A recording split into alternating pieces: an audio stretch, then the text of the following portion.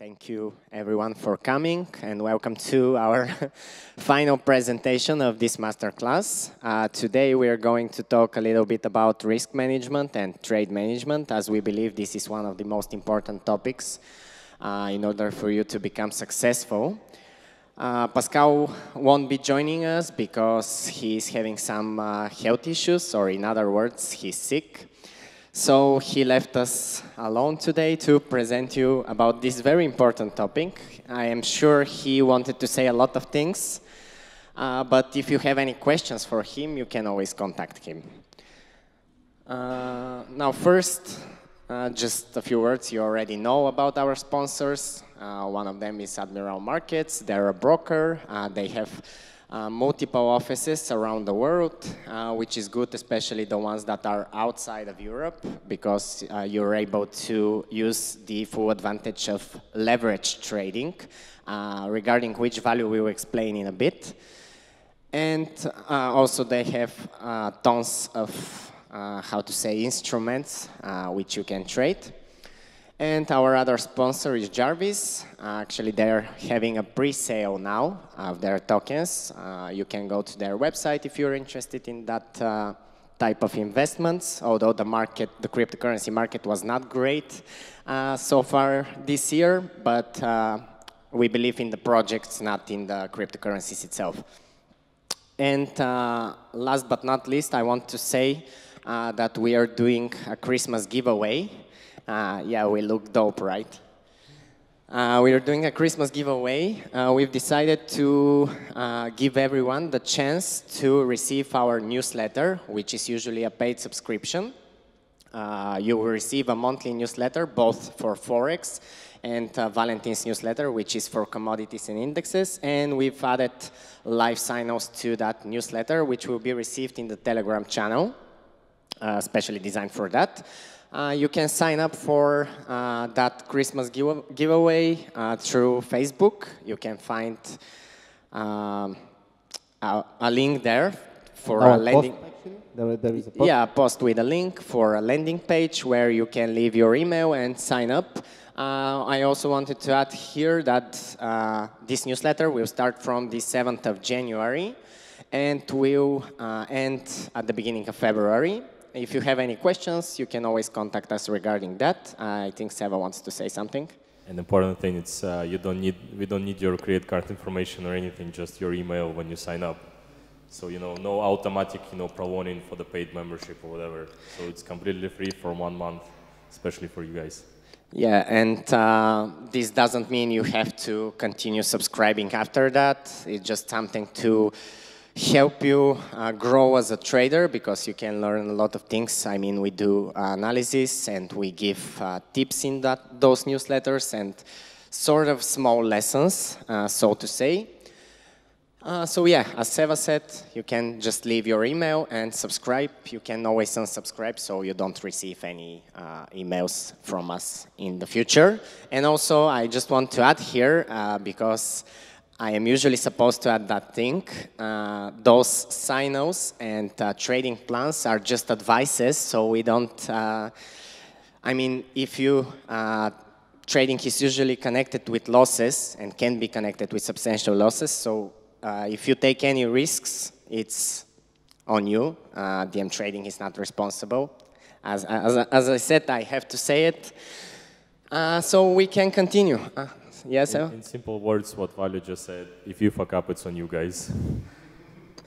So, the 5 weeks plan has come to an end today. On the first presentation, just a quick recap. On the first presentation, we talked about what is trading. Basically, the most important thing we talked about is the psychology behind trading and how to prepare your trading mindset. We think this is really important for you in order to start understanding the market and leaving emotions out of that. On the second one, we went a bit further with some technical analysis. We talked about different formations and how to build a trading plan and a routine. Of course, this is another important thing you have to remember. You always have to You need to have a routine in order to be successful. On the third one, we discussed a bit indicators. It's a bit boring subject, but it is necessary for you to know about it, and maybe you are using some indicators or some type of patterns. They can both influence, have positive or negative influence on your trading, so use them carefully. And on last presentations, for those of you who weren't here, we talked about how each and every one of us prepares their trading day. And we did a live trading session. Actually, Pascal did it. Later on, we did it on YouTube as a live webinar, which will be uploaded most likely after New Year, because we have to cut some things. We had some difficulties, technical issues. So you can rewatch it. It was around, I think, 2 hours, 2.5 hours or something like that. Yeah, but if we cut it, it will be around hour and a half. So it's yeah, doable. We took some good trades there, although on M1 time frame, but still profitable ones. And today we're going to talk about one of the most important topics in trading, risk management and trade management. Even if you don't understand how to enter on the market, how to make your plan, if you are great at risk management and trade management, you can still be profitable. Although not that much, you need all of the things in order to maximize your profits. But still, this is one of the most important topics for me, at least. So now Value will tell you about what is risk management. He'll talk about leverage, margin, and all those fancy words. Yeah, hey guys. So the first thing that I'm going to start is the margin. I'm not going to bore you to death with it because it's not that important, but it's important to know that there is two types of margin in your bank account, locked and free margin. Here about the risk management, it's very important to know that you don't have to open positions that you just wanted to do, but you have to think that they'll bring you profit, because otherwise you just locked your margin and they're just doing nothing, and you have no possibility and opportunity to extract profit from this. Of course, your free margin, you always have to have it and to leave some, because in most of the cases, some of the trades are not always going in the right direction, at least immediately. So it's very important to have some free margin in order to have some, to get some initial losses. And then when the trade started to go on the right direction, to have the opportunity to manage it into the best way, and then to hopefully extract some profit.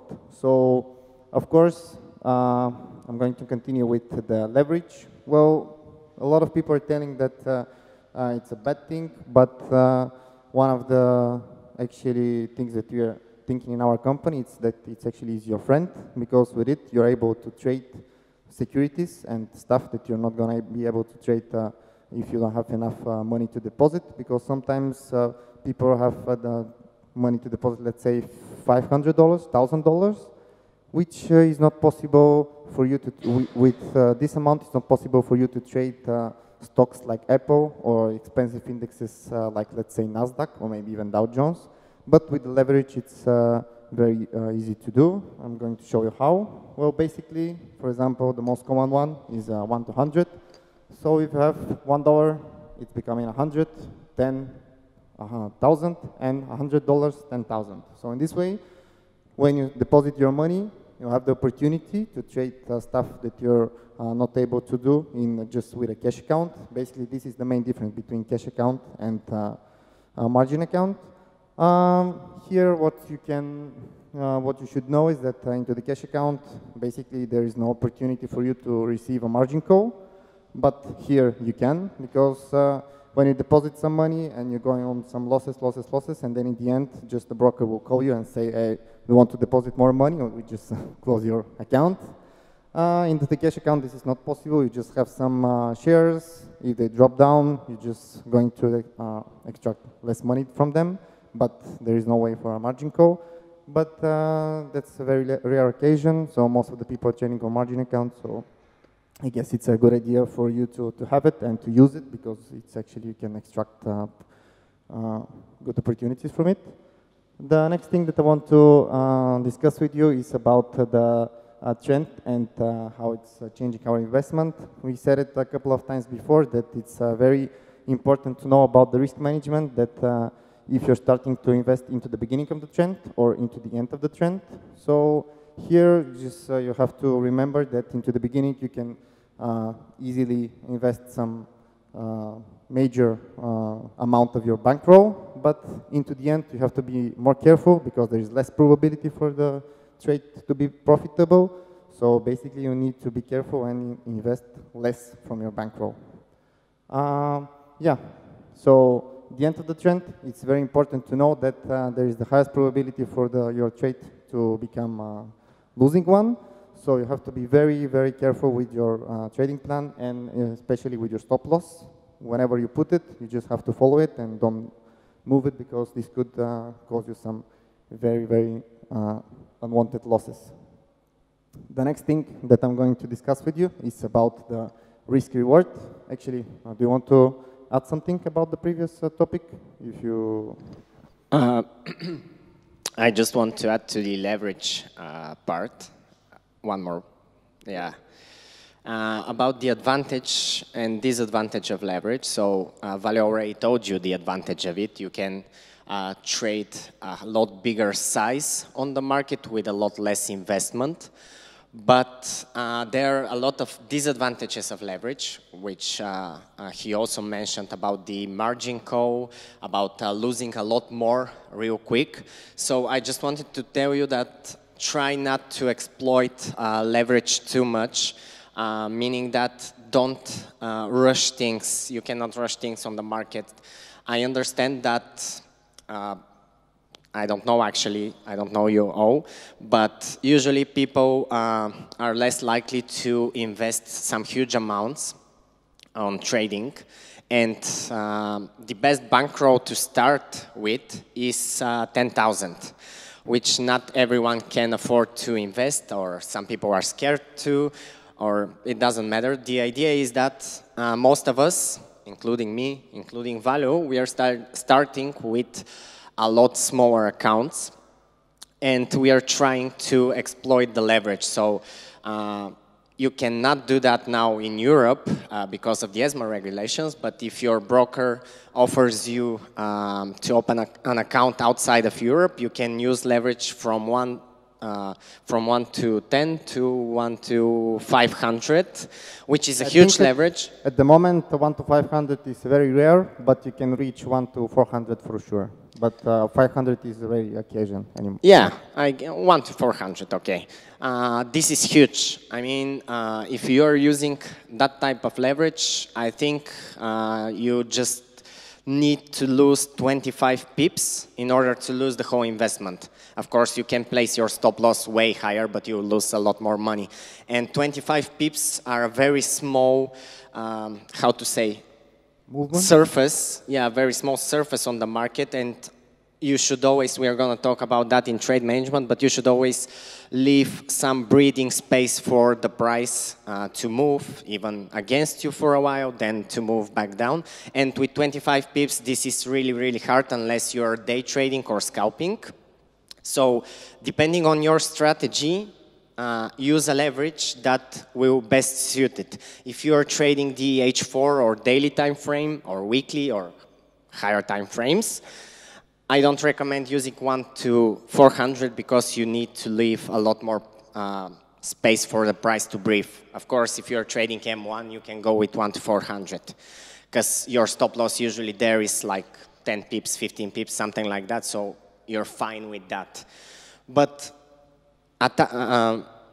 choose the leverage that best suits your way of trading, and you can always start at the beginning with a higher leverage. So for example, 1 to 200, I wouldn't go higher, unless again, if you're scalping.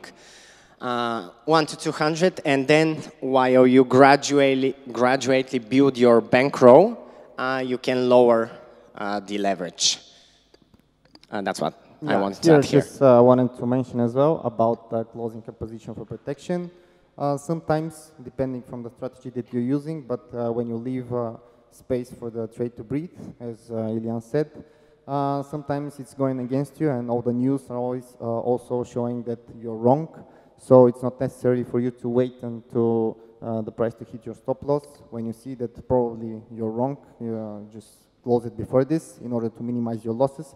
Sometimes this is very important because, as I'm going to speak now for the risk-reward ratio, 3 to 1, this is actually is a hidden way to increase it, because when you minimize your losses as much as you can and as much as possible, this is giving you the opportunity to leave free money and actually to leave free exposure for your other trades, profitable trades, to growth.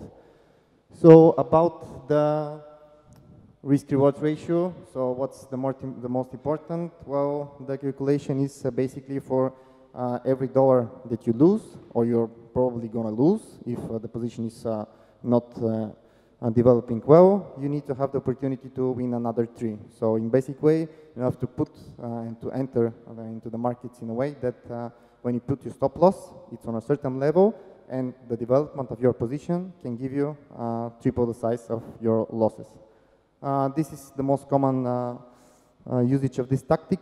Of course, as Pascal said to you last time, there is another possibility. There are traders that are trading with a strategy that gives him the opportunity that they're very, it's more probable to win. So they have, the ratio is called BAT. So when you have a higher BAT ratio, this is giving you the opportunity to trade with even risk-reward ratio 1 to 1, but most of your trades are going to be profitable anyway. So in this way, you're protected.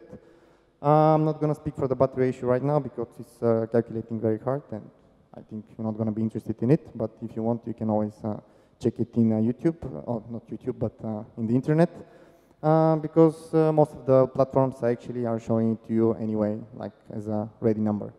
The next thing is the usage. I already briefly mentioned to you this, but when you open the trade, you need to know that sometimes from the position that you're entering, you could, of course, go on a loss, on like realized loss, not due to that you're making a mistake, but sometimes it's a bad luck.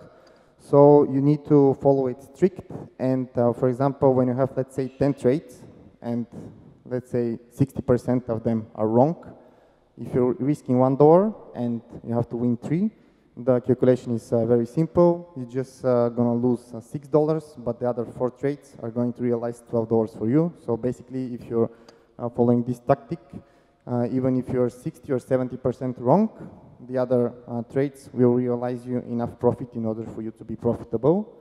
The percentage versus pips. This is very important because not every trade needs to be with the same exposure as the other one. Even if you're taking 2 identical moves, sometimes, this is actually an example that Ilyan can give you. It happens on his last newsletter.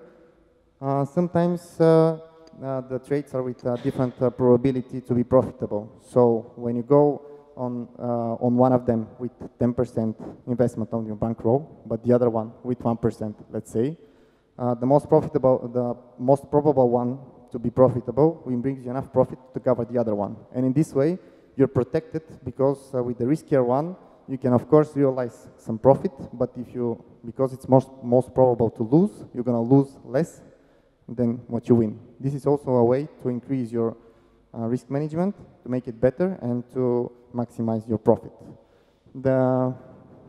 Here, if you want, you can actually mention your example about your previous newsletter, what actually happens. Because when you do it in pips, the movement is one and the same. It looks like you're losing the same amount of money, but it's actually different because you can play with the exposure. So yeah, I can add here for the percentage and pips that a lot of companies or traders that offer you something, for example, signals or trading strategies, doesn't matter if they want to sell it to you or it's free, they show you their result in pips. But in many cases, the result in pips might not be the same as result in percentage. And to be honest, the percentage is way more important than pips because more accurate, actually. More accurate for the trading performance. Yeah, because in pips you can be in profit, but still be a loser in percentage, which means that your bankroll has gone down, so you lost money. And we are doing this trading in order to make money, not lose money, not just to make some pips.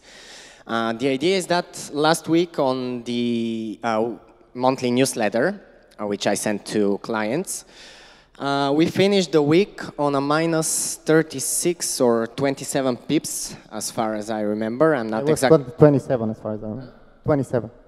Yeah, 27 pips, minus 27 pips, yeah. But actually finished the week on plus 1.8% or something like that, 1.4, somewhere there. So there was a difference. We lost in pips, but after all, we added 1.4 or 8% to our bankroll. So, of course, this really depends with what investment you take your trades, because that 1% can be 10% or 100% even, depending how much you risk. But I tend to risk, or at least to send to clients, a risk no more than 1%, in some cases 2 or 3, depending on the trade. But overall, the average risk last week was around 1, maybe 1.2. Which is extremely low risk. Of course, you can take those positions instead of 1% with 5%, with 10%. It's up to you, so to say, but it's a lot more riskier, because if you're in a losing streak, instead of losing just 1%, you'll lose 10, and 10 are a lot harder to gain up after that.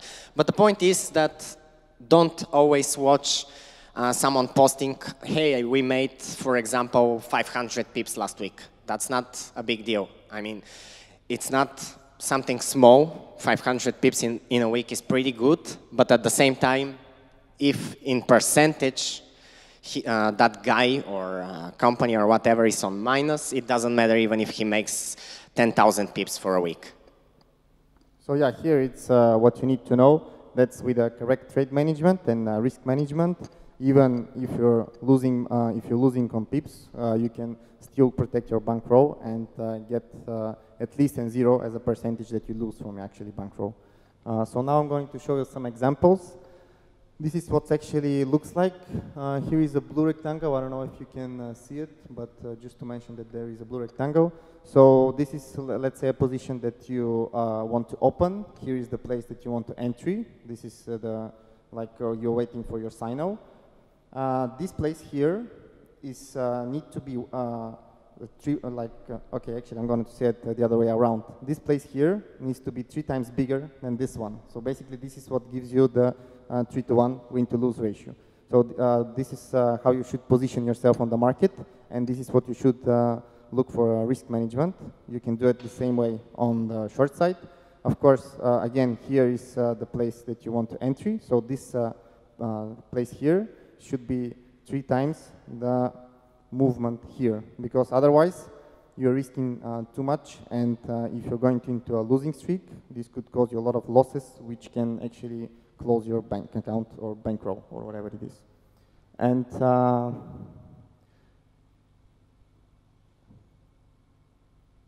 it's okay, yeah. Here. I just want to add to the trade journal is at the end of the presentation. I just want to add here that I both disagree and agree with Value regarding that rule, so to say. A lot of people tell you to look for 1 to 3, so risk 1%, win 3%. I agree with that, because in the long term you can be profitable that way. But in many cases it is extremely hard to get 3% with one trade out of the market, at least from what I've seen. Of course, it depends on what time frame you trade. Since he trades on a higher time frame, on the daily, it's a bit more.